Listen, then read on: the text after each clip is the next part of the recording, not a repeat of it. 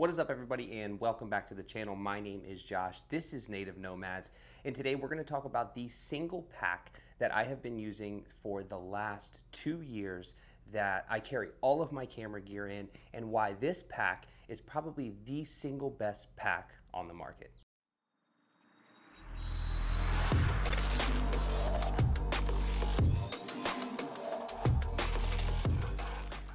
Now, before we get started today, I want to thank the sponsor of today's video and every video you will see here on the channel, and that is Adventure Rig Shop. AdventureRigShop.com is your one-stop shop for all things off-road, overlanding, vehicle related. You can purchase with the link in the description and use the code NOMAD at checkout to save yourself 5%.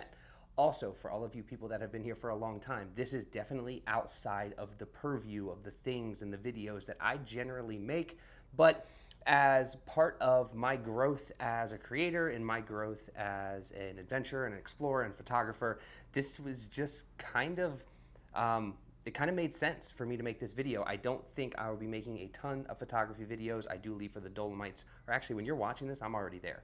I'm a week ahead, so I'm doing things. I'm prepping for when I'm gone. But those videos of the Dolomites, those will be more photography climbing centric, not so much overlanding and off-road and gear reviews and things that have to do with vehicles. And I'm kind of just following where my life is taking me. I hope that you, if you've been here for a long time, you stick around, you continue to enjoy the content.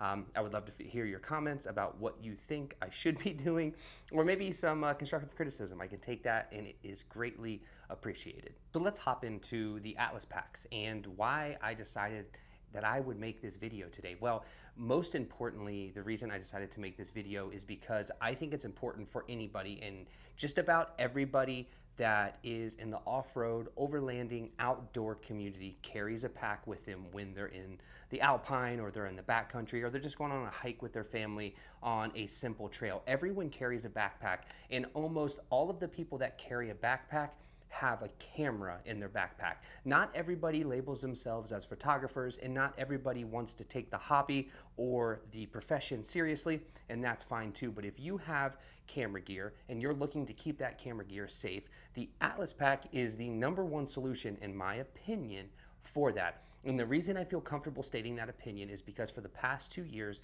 I have taken my Atlas pack with me on just about every single adventure that I go on. If it involves dirt, trees, woods, or mountains, my Atlas pack has been with me. And I think most people that watch this channel can agree that when they are in those remote locations, they generally have a camera with them of some kind. Well, we want to keep that gear safe. We want to pack it in, we want to pack it out. We want something that is going to stand up to the conditions that we will put it in. Now, not everybody is an avid, crazy outdoor adventure enthusiast, and that's fine too. You still want to have a pack that is far and above better than every other camera bag, because the things that you have in this camera bag are highly important and highly expensive. And that brings us to the Atlas Pack Athlete. So there are 2 versions of the Atlas Pack. Both of them, you can probably see them. One's here and one's there. The one over this shoulder is the Athlete, and the one over this shoulder is the Adventurer. They are different in size, and each one has a different purpose. I'm going to tell you what I carry, and I am a guy who is 175 pounds, and I'm about 5'10 and a half, 5'11 if I have the right shoes on, and I have both of these packs. Now, the pack that I carry all the time is the Atlas Pack Athlete. The reason I carry the Athlete is because of its smaller form factor. I'm not a very big guy, and I try to minimize the amount of gear that I carry when I travel. I do have 2 bodies. I am a Sony shooter, for those of you who may not know that. I shoot everything on Sony. I have a A7R4 and I have an A7S3. My S3 is my video-centric camera. My R4 is my photography-centric camera, but they can both be cross-utilized if I need them. So I always have them. And I always carry usually 3 lenses. I carry the 24-70, which is my go-to for just about everything I shoot. I carry a 70-200, and I also carry a 20mm ultra-wide, which is what I do my storm chasing photography on, because I really want that like wide angle of everything that's going on in the sky above me, and I also need some foreground, so that lens has suited me very well for that. And when I step out the door, all of that gear is neatly packed within my Atlas Pack Athlete. I personally have the Adventurer hip belt. Now the difference between the belts is just their height and the amount of padding that they have. The Adventurer hip belt is much more comfortable for me because my pack is not light. There's also a spot for a water bladder in the Athlete, just like the Adventurer pack. So if you are carrying this on long hikes, or you're going deep for sunrise or sunset, and you need to carry food, you need to carry possibly water, obviously, you need to carry all of your camera gear, and you need to maybe carry an extra jacket, all of that will fit in the Athlete depending upon how big your kit is. And that's why I always carry the Athlete. I very rarely ever carry the Adventurer. I do have them both, but the Athlete just suits my lifestyle better, and that is a decision that I had to make, and it was really hard to make because I had no frame of reference. So this video is hopefully going to provide you a decent frame of reference so you can make the decision on what pack you want. So now let's talk about why I really don't carry the Adventurer pack. For me, the Athlete pack is like the perfect form factor and the perfect size. The problem I ran into with the Adventurer pack is that it is so large, and it doesn't necessarily fit my body all that well, but beyond that, when I was carrying it, what I found out is I continued to stuff gear into this pack, and I would take it with me. And all I ended up doing most of the time was lugging additional gear that I didn't need or I didn't use through the mountains, which made for a much better exercise, but it didn't allow me any more versatility in what I was already doing. In full disclosure, the Adventurer pack was actually a hand-me-down. One of my buddies ended up getting a new pack, and he asked if I wanted his old pack because he knew I was looking for a new pack, and he sent it to me, and that's kind of where I started. I bought the Athlete after I had already received the Adventurer, and I just really started using the Athlete all the time. It's just the perfect form factor for what I do. I carry 3 lenses, I carry a 2-liter bladder of water, I carry snacks in the top, and I always throw some type of hoodie, a beanie, depending on the temperatures, maybe a different pair of shoes. It just depends on where I'm going to be, but there's plenty of space for all of those things, and there's actually plenty of space for more things if you get more creative in your configuration setup.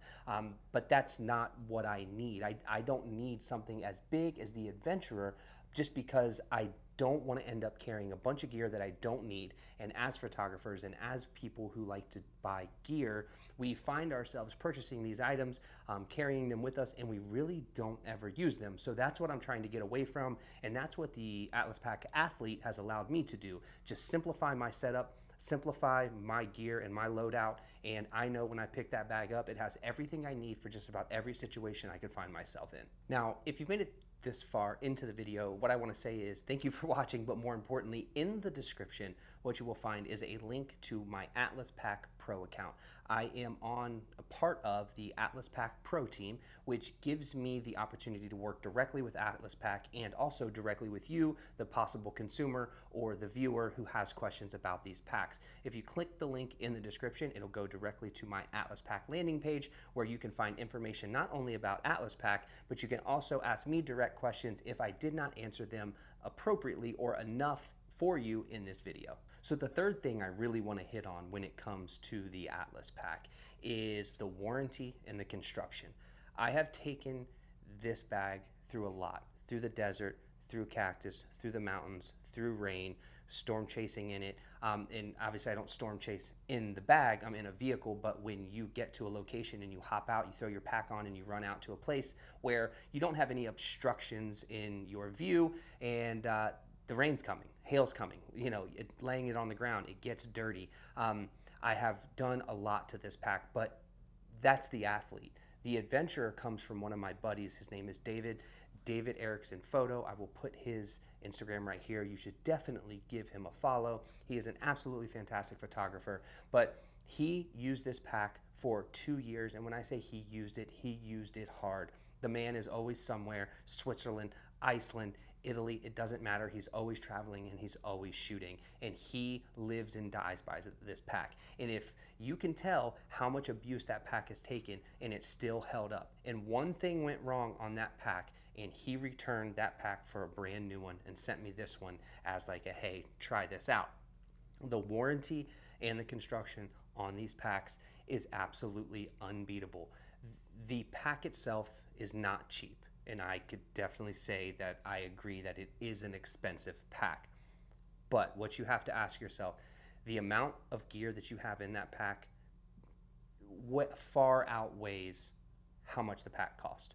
But more importantly, one accident, one mishap, one intrusion of water, a bunch of sand, if something happens to your gear, it's far more expensive to replace and fix than it is to replace and fix a bag.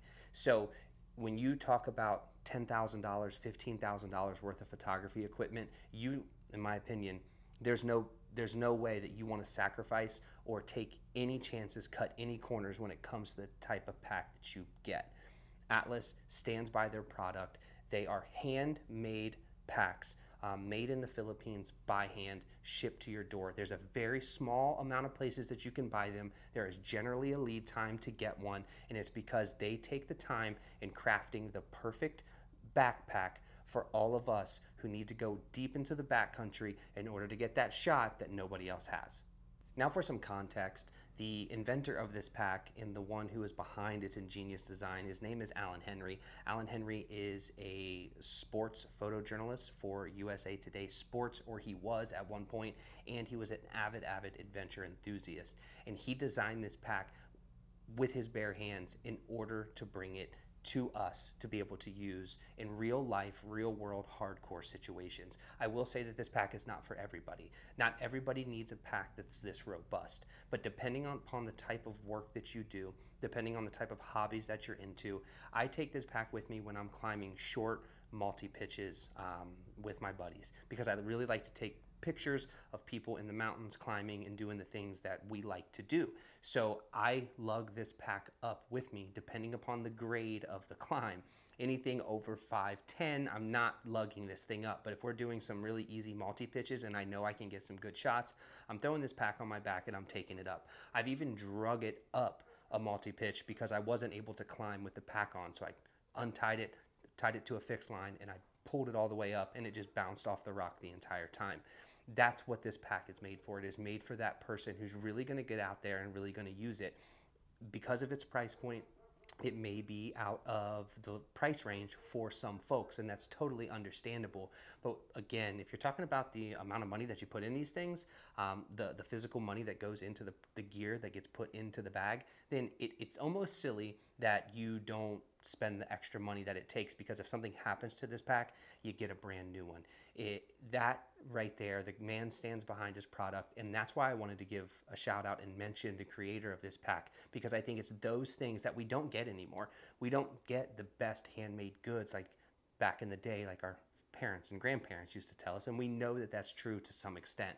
But this pack is one of the few anomalies, and I am super stoked to be a part of their pro team. So before I let you go, I want to throw a little bit more information in there for you, so you can kind of get a better frame of reference of what this pack is and how big it is, because it's really hard to do that and convey that message through a YouTube video.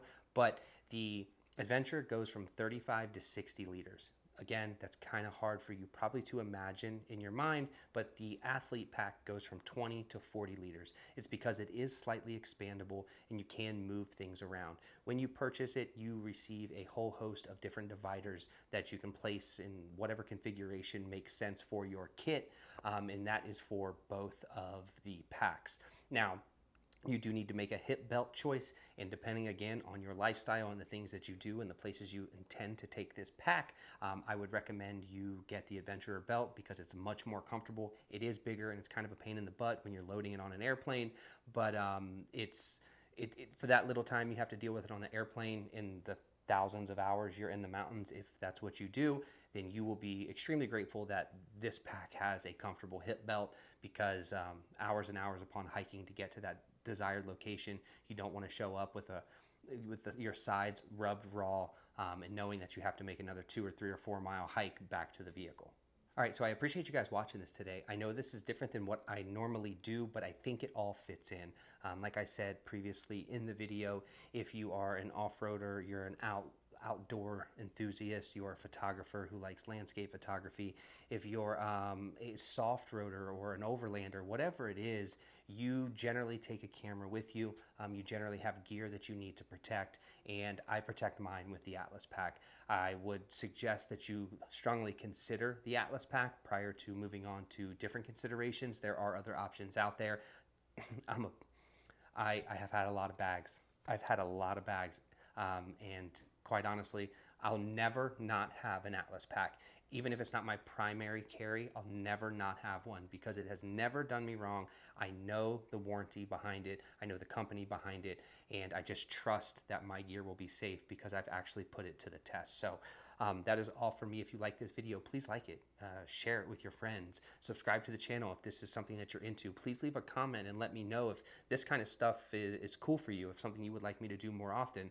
I would love to show you my kit. I would love to do a what's in my camera bag, but I try to stay away from that because I don't want to waste people's time. I value your time. I value the time that you spend on the channel, and I want you to come here to get what you came here for. This may not be it, but I'm open to suggestions. Like I said, constructive criticism is fine.